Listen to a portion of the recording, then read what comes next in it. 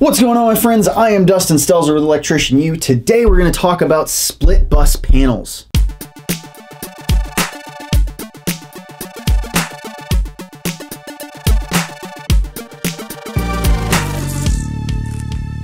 So, what is a split bus panel?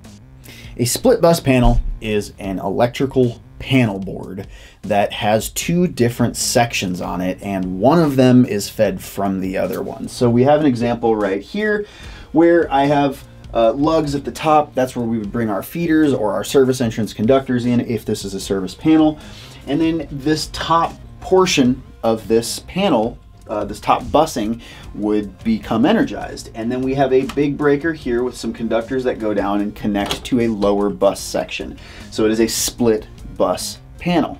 Now, you're not going to see very many of these. This was done away with a long time ago, but where this came from is back in like 40s, 50s, up to probably the 70s and 80s. There were manufacturing these kind of panels, and what was going on is back then there was not a lot of electrical demands in houses. We didn't have all these crazy electronics and huge, electric furnaces and appliances and stuff like that. So running power to homes, you could actually get away with just having 60 amps run to almost every house. And then as we start to develop technology and things get, houses get bigger and more beefier appliances go into houses, we have this need to kind of upgrade and get into the 100 amp, 125 amp zone for services. So rather than going and upgrading your service and getting these brand new 100 amp breakers that nobody had really seen up until that point. I mean, people had seen them. It was uncommon to put in 100 amp breakers in houses. So it was like this huge expensive thing.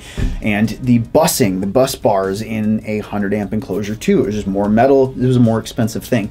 And we're talking about during the era of like post World War II, Korean War, Vietnam. You've got all of these things that are affecting copper prices. We have like post-depression world too. So like the entire country is kind of like rebuilding itself every decade through all of this. So saving money is of really big importance, especially once you have all these wars and then you go through metal shortages. So we would have prices of copper and aluminum go like crazy through the roof. And we've talked in other videos about Federal Pacific and a lot of the problems with that, and Zinsco and things.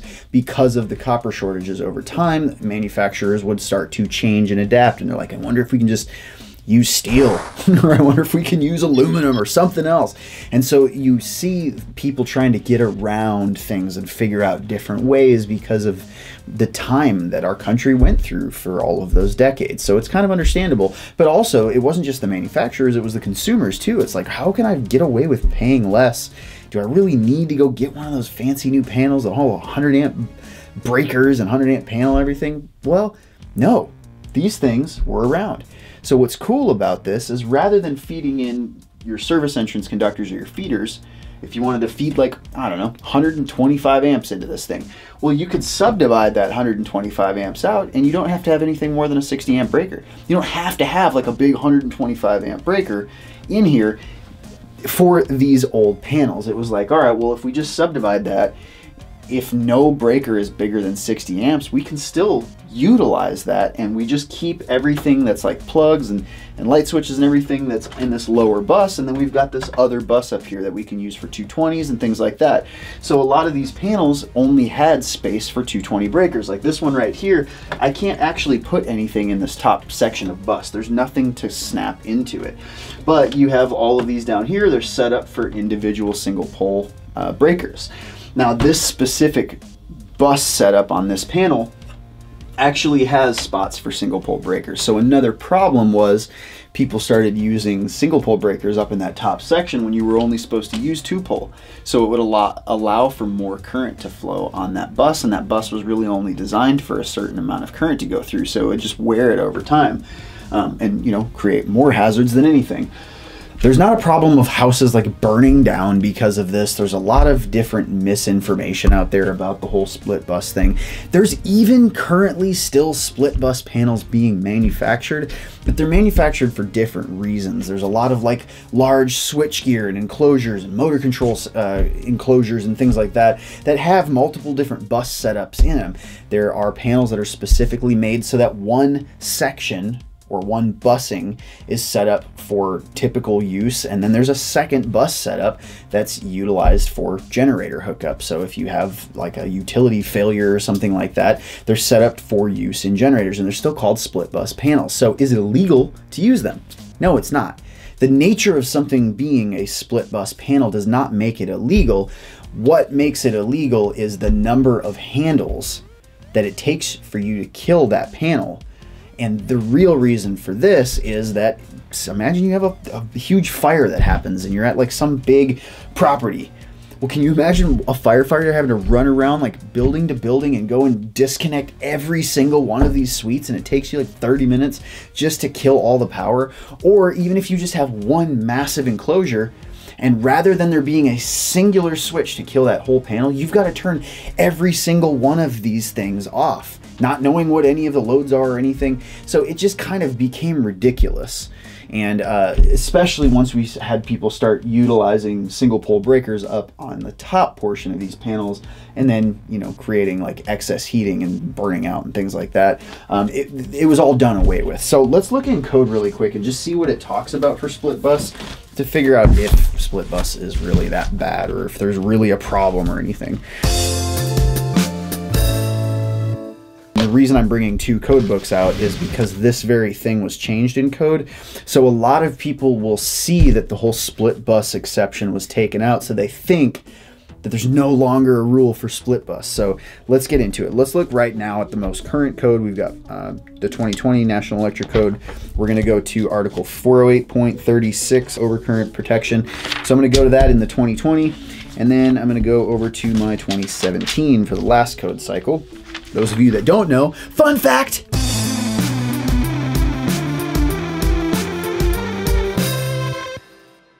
The National Electric Code is recreated every 3 years. So every 3 years, we have to sit and like try to figure out what all of these old geezers working for all these manufacturing people have changed on us. And it's irritating. It's so irritating. At least it's not every year though, right? Like at least, you know, it's every 3 years.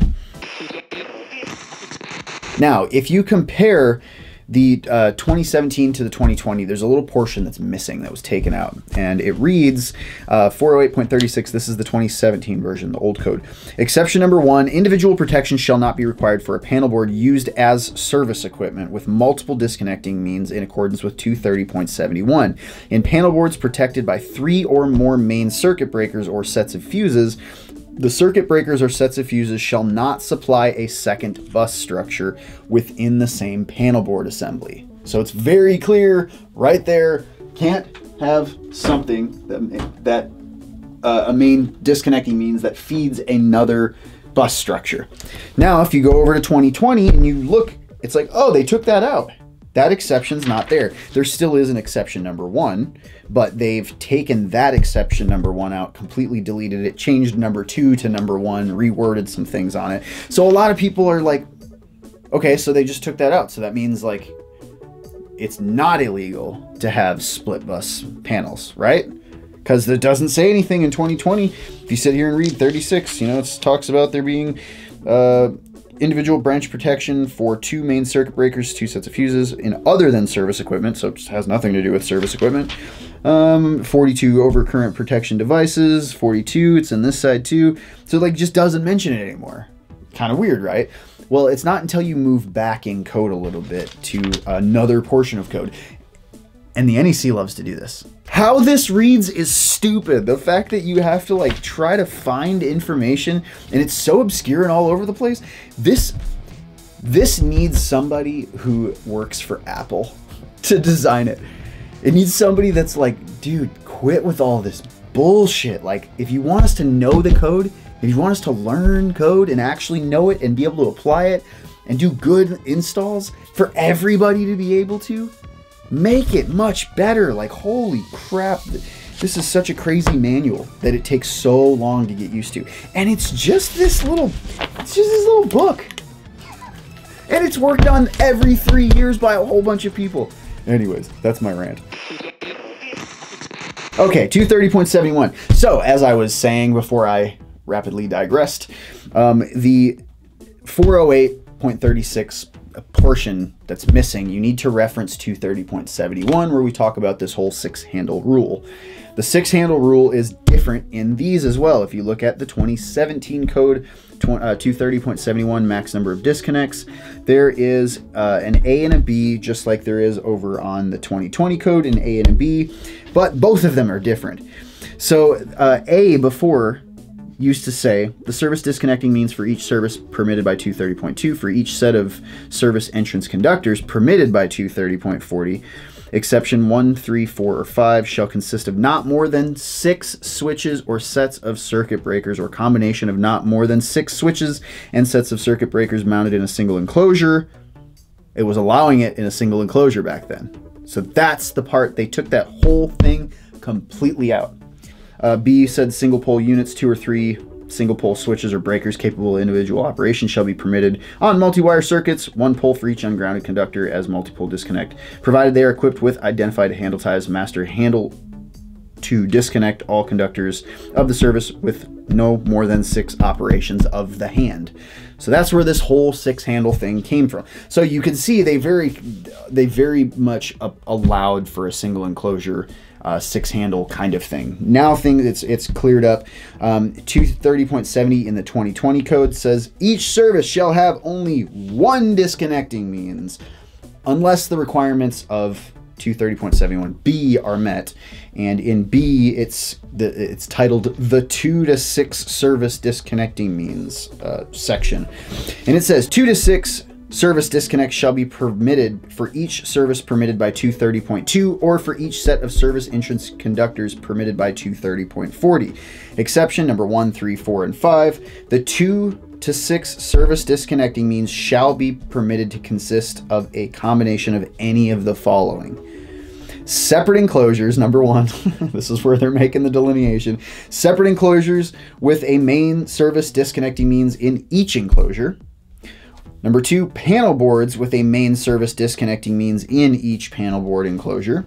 Number 3, switchboards where there is only 1 service disconnect in each separate vertical section where there are barriers separating each vertical section. And 4, service disconnects in switchgear or metering centers where each disconnect is located in a separate compartment.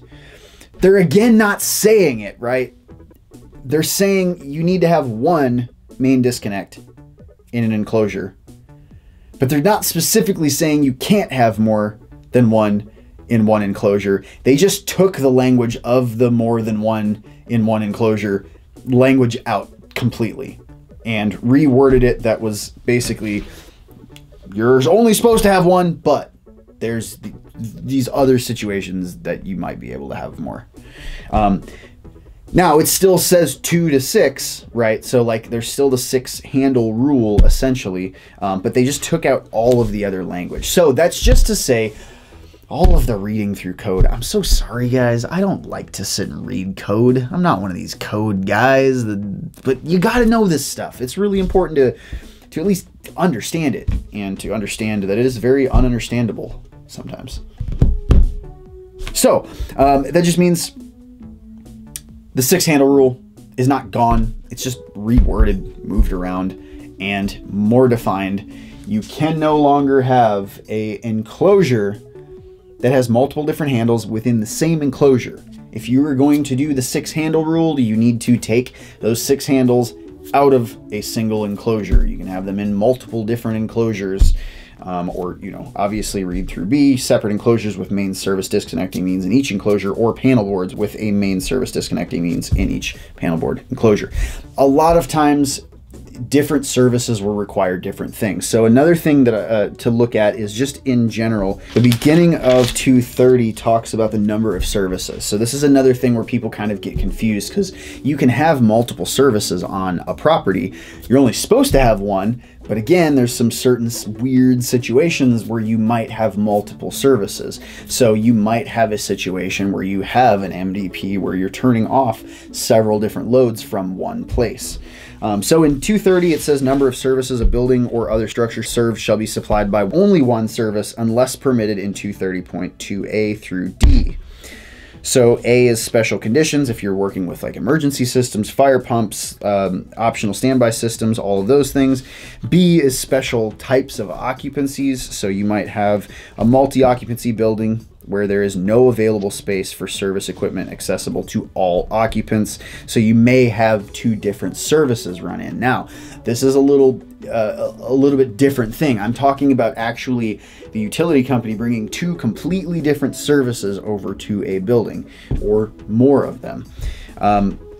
Another one, a single building or other structure sufficiently large to make two or more services necessary. Sometimes you'll even see older installs where they've got like a duplex, where it's like one building that has two different services going to it. That's a reason why you might have two.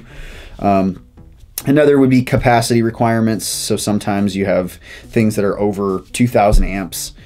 So like splitting multiple services actually makes sense. It's more cost effective than trying to do a 4,000 amp service. Then we have different characteristics. Additional services shall be permitted for different voltages, frequencies, or phases for different uses, such as for different rate schedules. So sometimes you can have a rate schedule for like 3-phase and a rate schedule for single phase, and the rate of power is going to cost more for 3-phase than it is for single phase. Or they might be a situation why that utility company will provide both because of their rate schedules. And then obviously different voltages too. You might have like different things on a property where you need 480 volt and some things might just need 240 volt. And instead of relying on the one existing service to come in, they just completely keep those voltages separately. It might even be a different voltage. You might be 1,000 volts and it might be, you know, 240 volts, but keeping all of those separately, that's another reason you might come up with different services. But everything that we're talking about with the split bus is generally for the same service.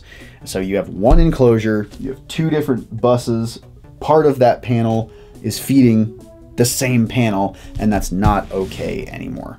I'm sorry if that was like the most boring video I've ever created, because it's all code stuff. But I think it's really important because there's all these people in these forums and Facebook groups and stuff that are like argue. They're like, oh, the 6-handle rule, oh, blah, blah, blah. And it's like, well, I understand that's muddy and confusing because they took language out and then moved other things and then took other language out and reworded it. But no, the idea of having a split bus panel is that it needs to go away. Really. And on that note, by the way, if you have one of those old legacy systems, you can get brand new breakers. You don't have to be popping the old crap out of those old breakers and trying to reuse it when you're out in the country and nobody's looking. They actually have brand new breakers. These are Pushmatic. They've got Zinsco, we've got Federal Pacific, Challenger. Go to bigelectricsupply.com. There's a link in the description below. Electrician U, if you put that in, you get a discount on anything that you buy in there. So there's no excuse to be buying that old crap anymore. Buy new stuff. I think that's all I got, my dudes. Thank you so much. Let me know if I missed anything. If you have any other comments, questions below. If you like me doing code talk, I'm kind of animated, so maybe, I don't know, maybe you guys like this more or like this less. I hate it. I hate it. But I love you. So let me know what you guys like. Appreciate all your time. Please make sure that you join the channel membership. Subscribe, at least subscribe. If you watch all these all the time, come on, homeboy, homegirl, subscribe, show some love. Make sure that you thumbs up, like this video, hit the little notification bell, it lets you know every time I have a new episode. And stay classy, San Diego.